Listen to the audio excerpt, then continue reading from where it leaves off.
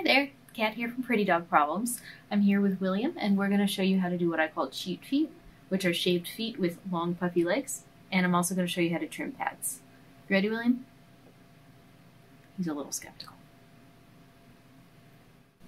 Alright, so for the cheat feet, first thing you're going to want to do is the pads down here, because you can see how fuzzy they are, and it's going to really help to get that out of the way first. So you can kind of gather this hair and gently hold it. Actually, let me show you this first.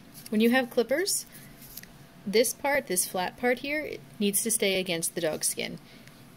Alright, that's how you trim. You don't want to go like this or this. That's how you're going to cut them. So we're going to do the same thing here. We're going to keep it flat part against his skin and just go straight down.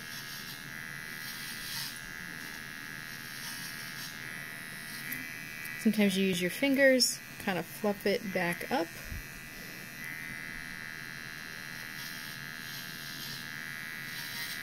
You need to do a couple of different angles. Now here you can go in a little bit, kind of in between their toes and their foot. You don't want to do too much because you don't want to cut them. You don't want to cut the skin between their toes. So just keep it easy, keep it gentle. Do the sides of their foot too.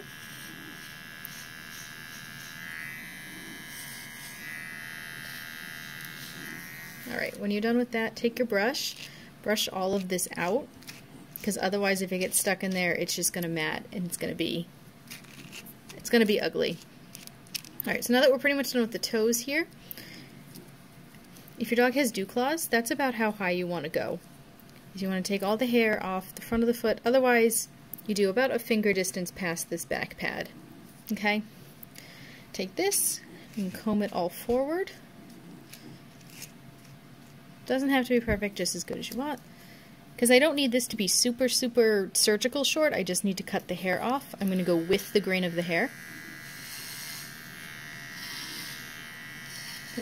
Easy. So you started to pull back there and I stopped for a second. You always want to make sure that if they seem like they're going to fight you or they seem like they're going to have a moment, take the sharp things away from them. Don't try to fight through it. Let them have their moment and get back to it. Use your fingers. You can see some things here for the pads that I'm going to go clean up.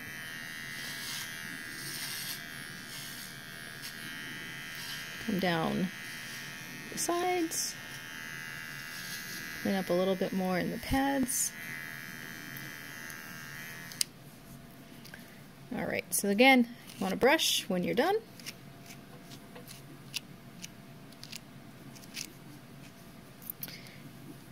There's your cheat feet. You got a nice short foot, but all the hair is going to fall over it and you're not going to be able to tell.